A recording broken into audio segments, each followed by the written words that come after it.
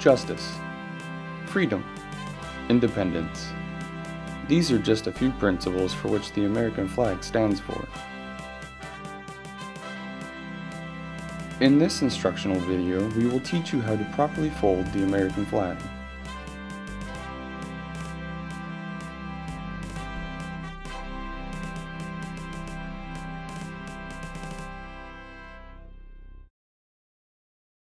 Unfold the flag until you have it in a straight rectangle pulled tight.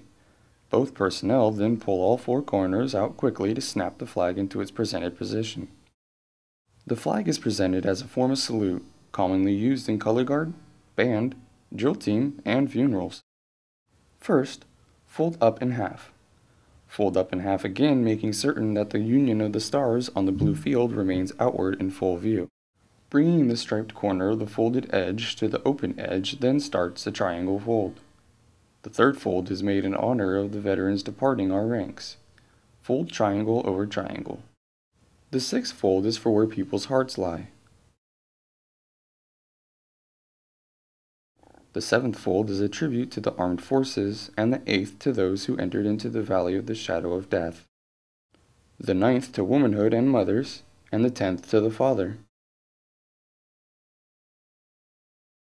The 12th represents an emblem of eternity. Fold one triangle from the other end, top down, and tuck in the new flap into the main triangular section. A finished fold takes on the appearance of a cocked hat, reminding us of the soldiers who served under General George Washington, and the sailors and Marines who served under Captain John Paul Jones, followed by their comrades and shipmates in the armed forces of the United States, preserving for them the rights, privileges, and freedoms we enjoy today.